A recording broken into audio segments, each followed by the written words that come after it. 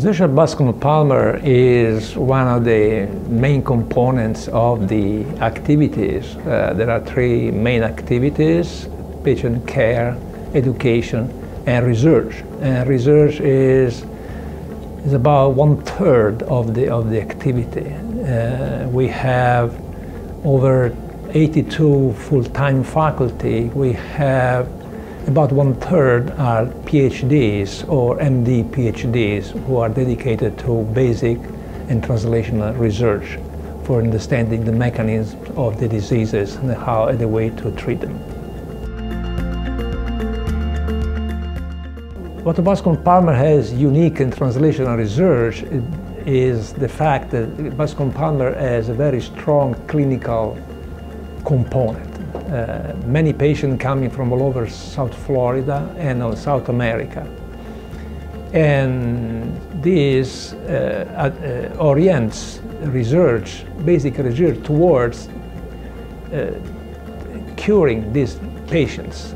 In other words, translating basic research in practice and treatment that impact the health of these patients. So this is translational research that is Bascom Palmer having such a large population of patients, and certainly it gives the input to basic research to move towards translational research.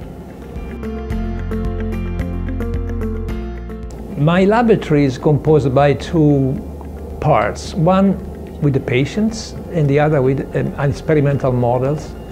And we're focused on glaucoma, how glaucoma begins and how the cells are modifying their function before actually dying and resulting in loss of vision, permanent loss of vision. So we try to understand the onset of disease and how long it takes for a sick cell to die, and we want to capture that stage and prevent the onset of the disease by treatment in an appropriate time window that is very large, was previously unknown. So we have now technology to measure it and measure the function of sick but not dead yet cells that we can recover to normal function.